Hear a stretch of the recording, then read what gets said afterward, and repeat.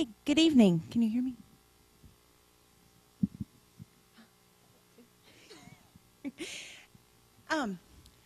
Before we get started, I just wanted to let you know that, or to remind you that today is National Ice Cream Day, and we're going to celebrate that next Sunday. So remember next Sunday to bring your homemade ice cream, Sunday night. And also, we've added something to that. The youth are going to give their report on Passport. So that'll also be that night as well. So it'll be double trouble. So make sure you come and be a part of that. It'll start at 6 next Sunday night. Okay, so I'll hush. Actually, I won't.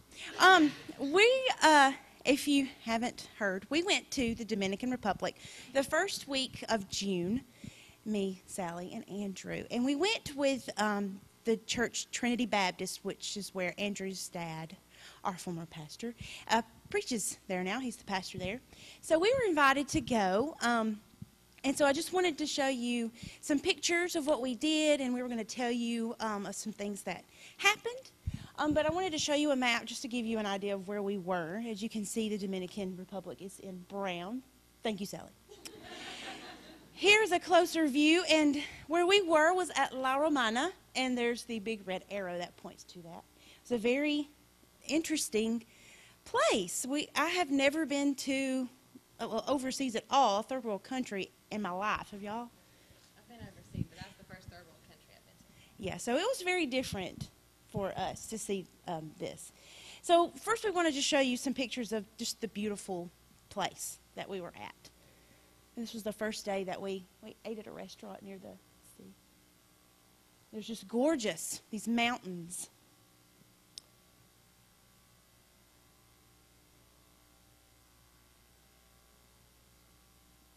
And this is where we stayed. It was a mission home within the city. And that is like the little courtyard area that we would meet at every day to disperse and go to our mission sites. And then here is the inside downstairs where we ate every day as a group. And there in the corner, bottom corner, is the ladies. Do I really need this mic? Can you hear me? Well, of course you can hear me. Okay. But these ladies cooked for us. They cleaned. They even washed our clothes. They were really awesome. So I just wanted to make sure you knew them. And here's our mode of transportation.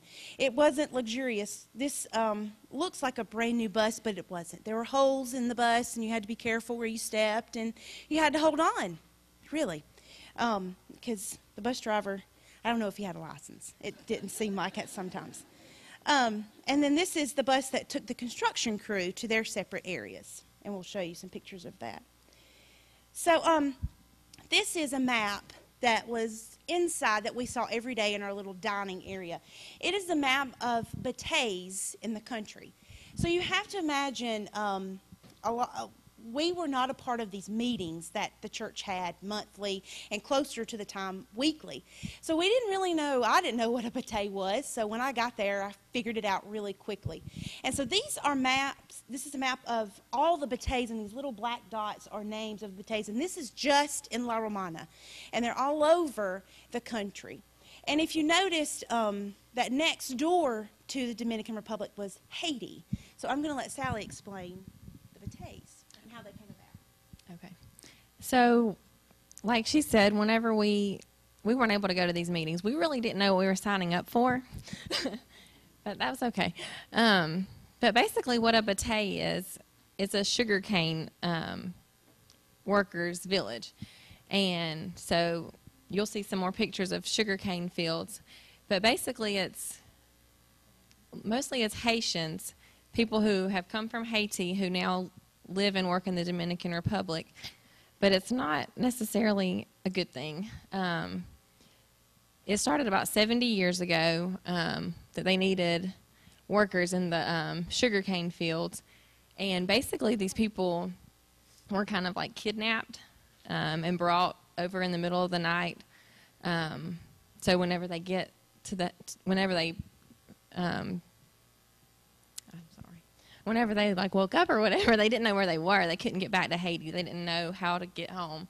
And so it's been going on for about 70 years, and they still have, it's called a headhunter, and so they're actually paid by the number of Haitians or just people that they get to work in these batets, and the conditions are just deplorable. We'll show you we didn't actually get to see the inside of any houses, I don't think, but just the outside. I mean, we wouldn't let our animals live in these conditions, and like the bathrooms were it was horrible. But that being said, how awful the conditions were in these batets was still way better than what they might have lived in Haiti. So that's just, and I've never been to Haiti. My sister spends a lot of time there, and so, she can kind of confirm that. But basically, the men work in these sugarcane fields. They're not able to leave the batey until their work is done, and they're basically lied to get them to come.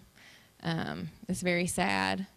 And in the batey, it's kind of a mixture of the Dominican culture and the Haitian culture, so it's kind of like its own culture within the batey. The people that live there are not Dominican citizens, so they don't have the rights that other, people in the Dominican have.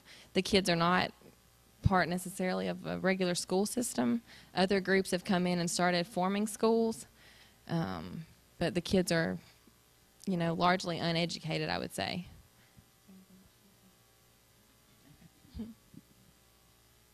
These are our interpreters. Yeah. So we weren't going in blind into these bateys. Right. These people actually work for the mission, and they went in every day with us and helped us. Yeah, this was Estella and Falima and John Robert and Manuel. And so without these people, we could not have done anything. And it wasn't just them. We had more people. But these ladies in particular are kind of like... They communicated. They did everything. Yeah. And they were awesome at it. And it was amazing. So I just wanted to show you this picture of what it's like. We go from a town, the city, buildings, and then it's just this fields everywhere. And then you come up to those trees. You'll see trees in the distance, so you know that's probably a batey. And those people that live in the batey work in those fields nearby. So this is batey Guerrero, and this is their school, Escuela. Mm-hmm. And this is what we were greeted with that first day. They kind of just bombarded us and wanted to hold our cameras and look at their pictures and take pictures themselves. They wanted to wear hats. They even lost a pair of sunglasses. All of the bateys were different, kind of like the atmosphere, kind of. And this was kind of a different trip. The year before Trinity went, and they were in the same batey every day, so they really got to know the kids, and they formed really good relationships there. What we did, we went to a different batey every single day, and we were only at the bateys for maybe 6 hours, maybe 5 or 6 hours. And one of those hours we would be eating lunch. But if you'll go back for just a second, sorry. Like this first day, like she said, whenever we got off the bus, I mean, the kids came running. I had never seen anything like this, and we're just there were like 3 to 4 kids per person. Like, you get off the bus, and there's a kid, and like, this is my girl. And she was my girl all day. Yeah. She was my girl all day. She was on my back most of the time. But, I mean, it was like everybody had somebody. 1 or 2 people just crawling all over you. And did you want to say anything? Andrew. Hey, Andrew. But did you want me to talk about Bible school? Like what we did? Okay. This is it's used as a church, but we use it as our clinic. So each day, you either chose to go to the construction site, or you would go to the batey, and you would either be on the clinic, or at the clinic, or on BBS duty. So this is where we would meet. This is the line for people to get in, and they would get free, care. So we would have a lot of people lined up. Yeah, they had to pay, actually. Oh. Yeah, they had to pay a It little wasn't, bit. yeah, but we're not talking like a lot of money. No, but they did have to pay that way. It wasn't.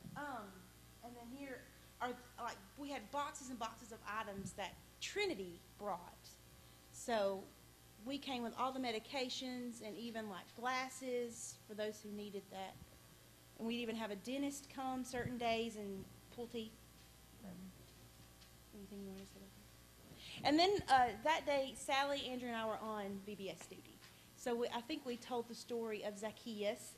So you have to imagine we're acting it out as Estella and Felina are interpreting it. So, let's see. So they'd all get in a big group and just watch us, and then we would sit around and do a craft with them, and it would be either coloring or we'd have something for them to glue. But when you got out these colors and markers, it was like gold. I mean, they would fight for them, and they would hide them, and I'm telling you, we didn't have a crayon left at the end of the day. I mean, they took off with them. And where we're talking about a coloring sheet, you're probably thinking that, if I'm thinking about planning Bible school for this church, a coloring sheet's probably going to last 5 minutes. No, these kids would take 30 minutes as a minimum of how long they were taking on these coloring sheets. I mean, it was and they'd serious. Have 3 colors. It was serious business. I mean, teachers, you know that the kids want different colors. I mean, you give them 2 or 3 colors, and I mean, they'd be there half an hour. And this was really neat at the bottom left. That was before we gave them a snack, which was chaos. You can imagine if a crayon is amazing, a sucker is something to fight for. But they would do something really cool when they would Felina and Estella would always make them pray. They would all say a prayer together. And they would go, uno, dos, tres. And then they would pray. It was really cool. But every bate knew to do that. And then here's just some pictures of what the homes look like. And if you see this little white, if you could point to it, that is an outhouse. So these houses share outhouses. And you'll get to see inside this beautiful. And this one was one of the nicer outhouses. Yes. It was. And this is the first day. Okay, and you have to imagine we didn't go to any of these meetings. So then it hit me right then and there. Travel toilet paper. I remember that being on my list to bring. And why do I need to bring travel toilet paper? That's why. Because you were there all day. So. And these are some of the homes, and they're very small. I mean, I wouldn't say any bigger than our church restrooms. I mean, they're very small. And then there's the picture of the restroom. And again, this is a nice one. Yeah. This is nice compared to the, I don't know if you have pictures of the rest of it. I have, yeah. And this is how they got their water. So we were not allowed to drink the water, brush our teeth with the water. When we're in the shower, we have to keep our mouths closed. No water was to go into our bodies because it was harmful. But this is what they drink. So, and they would also stand out there like we saw them taking showers, kind of. Yes, I have a picture of that too. So here's the next day we went to Vete los Estante Altos. And this was actually right next to the area where they would take the sugar cane and have these oxen and train carts and stuff. It was very interesting to see them do that. And then here's their church that we met to have clinic, and there's the line. And then this is Mike doing deworming, and so that was something that the kids would line up for and do, and we'd try to trick them to drink it. Some of them we'd have to shove it in their mouths. And even the adults were able to take it as well. And what he's doing there, after they would get dewormed or after they got a sucker or snack or anything that we wanted everybody to get, they got some type of mark with a Sharpie on their hand or on their forehead or something like that so that you would know that that child had received it. And we learned real quick not to do washable because, like with snack and stuff, they would go home, wash it off, and they'd be right back. And it was so hard to catch yourself because I was thinking like an American. And I would think, oh my gosh, these kids are going to go home with Sharpie X's on their heads and their parents are going to be furious. It's not like that at all. No. And so here's VBS that day. So they were just grouped together. And here I have a video. So let me go and show And you. this day, like the first day we got off the bus, the kids are just running us over. The second day, it wasn't like that. They were just very kind of like standoffish. Who are those people? Not they don't like that. see Americanos a lot. Yeah, and they would so just it was a lot different. And they love to touch our skin, white skin. And you'll see, like most of these kids are sitting in chairs. Like the first day, they all sat on the ground. The kids they just brought their chairs. And you'll see, like when we do the slideshow, I mean, it's very tiny, like 3-year-old girl just carrying a chair. And so they were just real cute. They just bring their chairs with them. And you'll see, this is a song that all of them know, and it's in Creole. But But this was the beginning of the group. But every time we would have this group of kids, eventually it would be adults would gather around. And you would catch the adults telling a kid to go get them a coloring sheet and get them crayons, and we would catch them over at coloring. It was really neat to see that. But here is just an idea of what they would sing every day.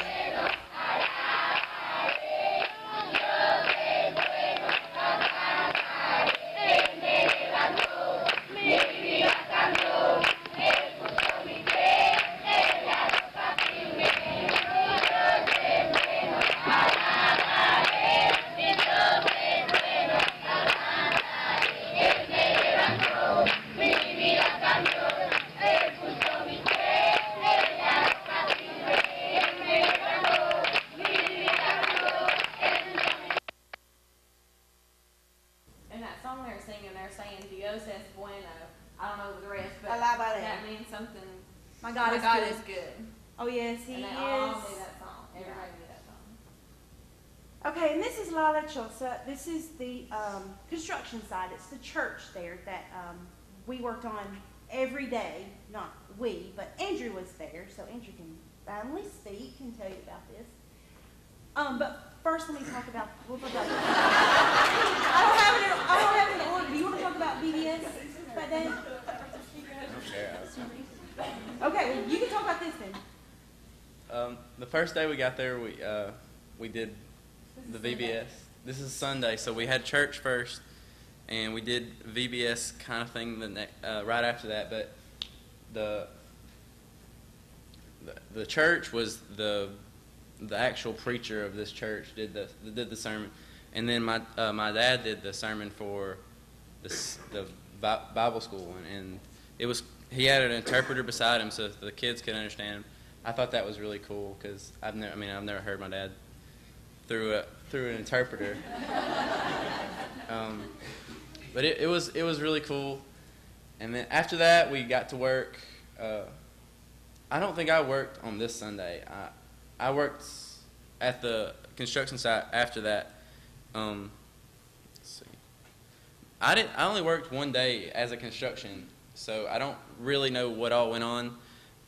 When we got there, it was raining, so they wouldn't let us get actually onto the building and do work. But about midday, it stopped raining, and we got right to work. I was mainly they'll show you pictures. I was on a scaffolding, and I was all day lifting. Yeah, I was up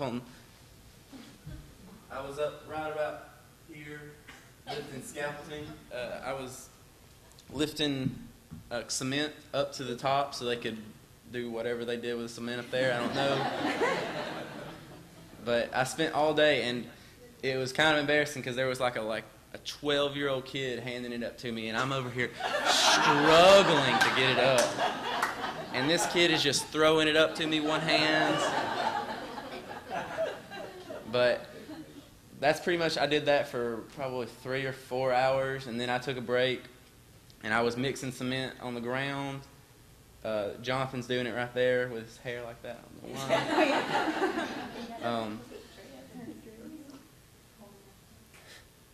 But that's pretty much what we did all day. You'd get a job, and that's what you did all day. If you got tired, then you could do something else, but no one wanted to admit that they were tired. So that's all I did. The other people, I know that they dug a trench for a fence. It was through cement, so that I didn't want to volunteer for that one. They moved rock. It was a lot of just kind of menial labor because almost everyone that went did not know what they were doing construction-wise. It was not like here. Including me, I did not know what I was doing. But pretty much we just kind of assisted the people that knew what they were doing, and it got done pretty much in a week. They didn't finish building in a week, but while we were there, it was finished, and it was pretty impressive to watch. And you would have 7-year-old to 18-year-old kids come up and just help out, and they would just walk up every morning and help out. I don't know. It was just impressive to see a whole community coming together. just to build a church. I know some of the other construction workers would talk about how even little kids would come and they would teach them a job, and all day just, a little 8-year-old, 9-year-old kid just do the job for them.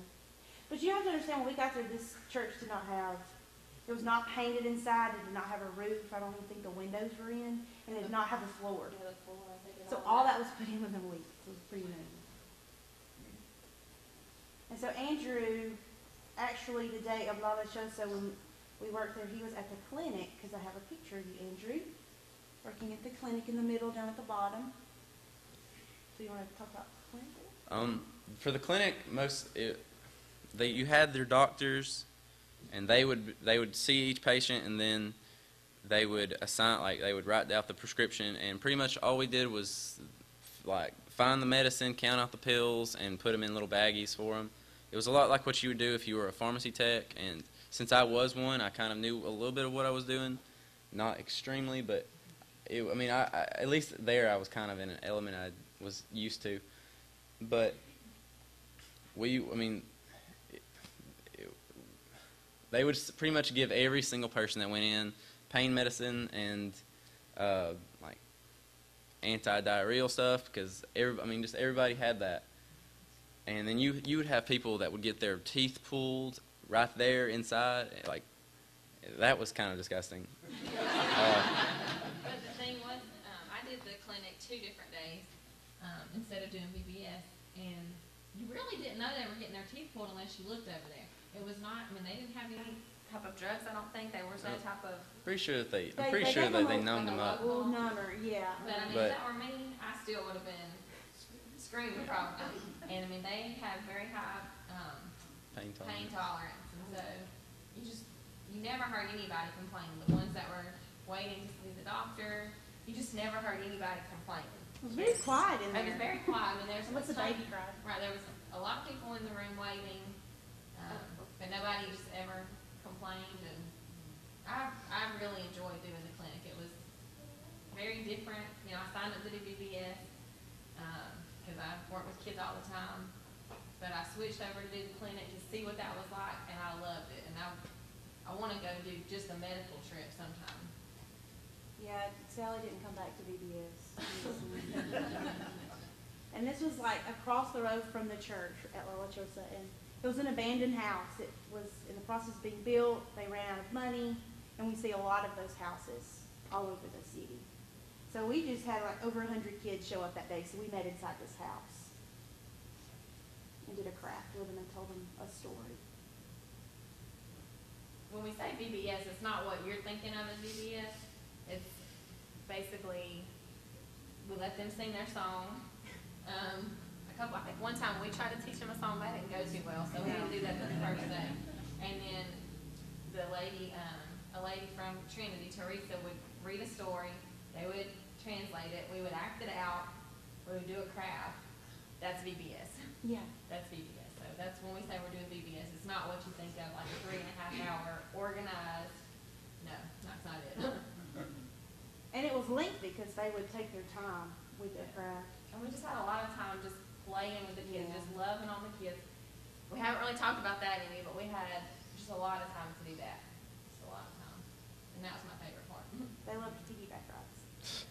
And this is the dedication service for the church. So we did that the very last day. We were at La Lechosa all day long. And so we got together and made on a sheet a little gift to give them, and that's us presenting it. And that's Jonathan and his father. Do you all remember his name? What's his name? Ramon. He was the pastor at La Lechosa, and Jonathan is his son. And it's kind of interesting. His dad, Jonathan's dad, they're Haitian, and his dad was born in a boutique. So it was neat for us to see. He was one of the children that we were ministering to at, years ago. That was him, and he was able to rise above that, and so that was kind of neat for us to see that. Okay, and then here's Bate 30. Some of them have numbers. And this is the day that I did clinic one day, and the reason I didn't want to do clinic is because you had to wear scrubs, which is, if you know me, I'm hot-natured, so I did not want to be out in that weather with long pants. Not my thing. So that was good enough. That was one day of clinics was great. So I did deworming that day. And that's just an idea of the line of people that would wait to be registered for the clinic. And then here's Sally with the information. And funny story, I really couldn't sometimes read what the doctors were writing, and I found out, well, they had told us we give everybody vitamins, so that's fine. But I started noticing, I don't know how this happened, but I started giving out children's Tylenol instead of vitamins.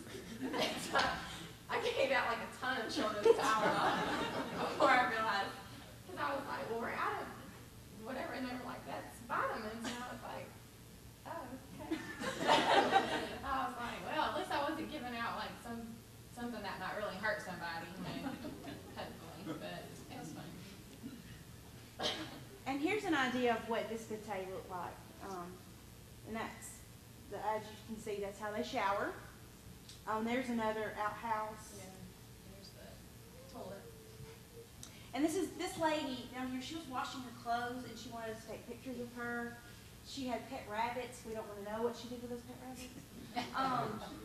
And then over there's one of the apartments, like it wasn't a home that we were used to seeing. And there's 5 apartments on just that side. I'm not sure if there was another 5 on the other side. So these were much smaller than the homes. And one of the bidets, that lady's washing her clothes in the little tub thing, but one of them, there was like a bidet washing machine that they, in the middle, and so they just bring their clothes to this washing machine and Had a generator. yeah, had a generator. That's it. That is interesting. So it's just a great way to just be thankful. You really are thankful. After you go on Visiting. this country, you're thankful for it. And then we visited the orphanage. And when we hear the word orphan or orphanage, it's a sad story, parents, which this is the same case here, but the facilities were amazing compared to the bidet. So we were not expecting to see this. And there's their school. And this is not the type of orphanage where they're trying to get the kids adopted. None of these children are up for adoption. They're trying to, educate these children so that they'll become, a vital part of the Dominican society. But they had excellent facilities. And what was the guy, the baseball player? They said that Albert Pujols Albert Pujols. He has donated a lot of money lot of for this orphanages. particular one. That's where he's from. And then this is our last bidet that we visited, Bidet Cacata.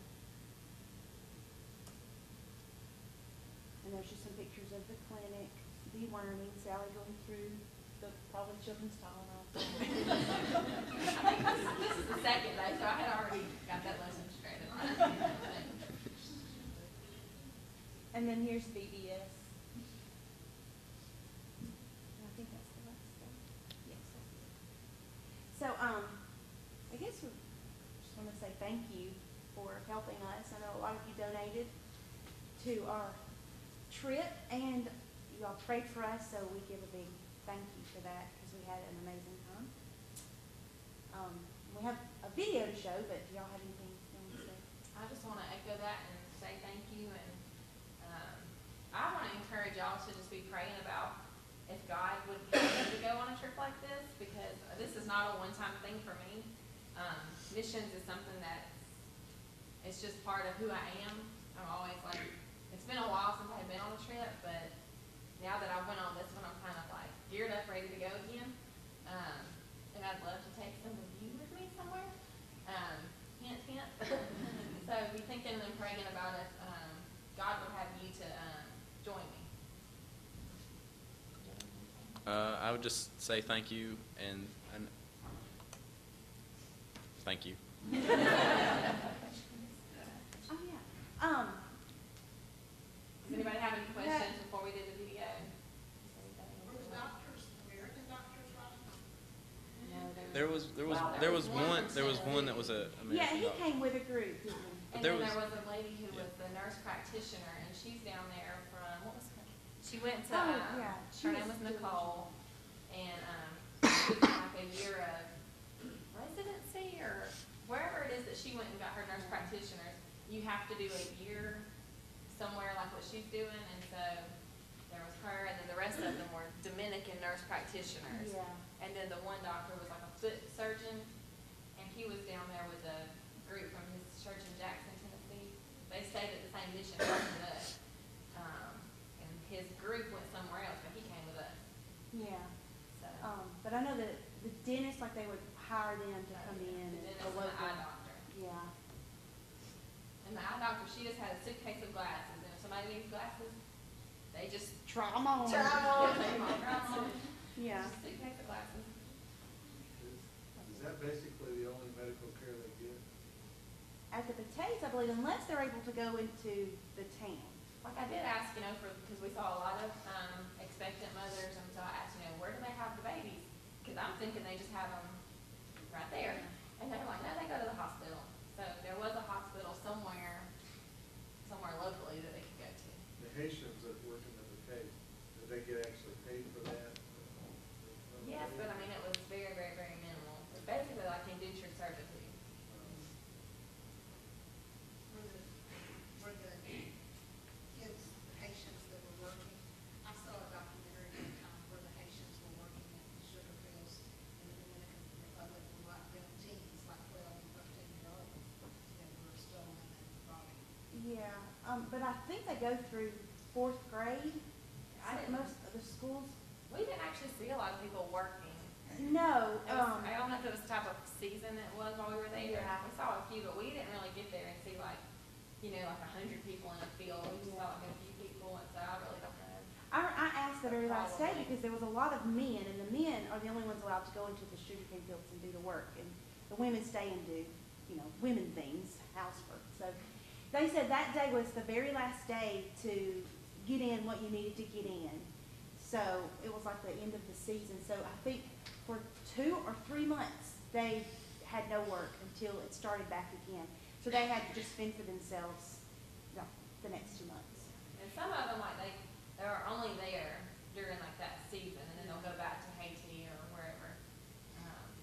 But some of them, they've made the Dominican their home. Yeah. And the group that we were with, it was like this whole organization. We don't really remember what it was called. Do you remember, like Moises' group? It was from a hospital. There was a Good Yeah. Samaritan hospital that this guy Moises worked at. I don't think we had any pictures of him. He was kind of like the overall guy. And he hired Jonathan, who was like, there was a lot of people kind of that were in charge. Yeah, and Moises is Estella's brother, and Right. Estella is our interpreter, and He they was grew up in a born in Batay. too. And so Moises, I think, just said, we've got to get back to the Batay, and so now they started all of this. So it's really awesome. Any other questions? You mentioned the generator, places we all at, mostly no power, no water. The Batays had power, Yeah. but not like, like they didn't have like air conditioning No. or, they had these like things that look like satellite dishes on the top of the house, but I think we found out those were the telephone lines. But they did have power, Yeah. but not like what we would think. No. No. And it probably, I don't know for sure, but it probably wasn't like on all the time. It might have been like kind of shocking.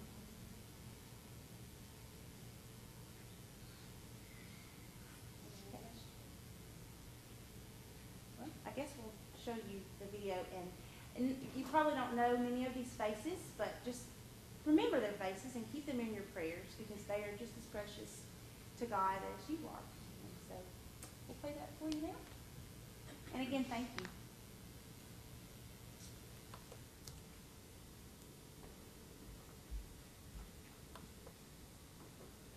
I hope it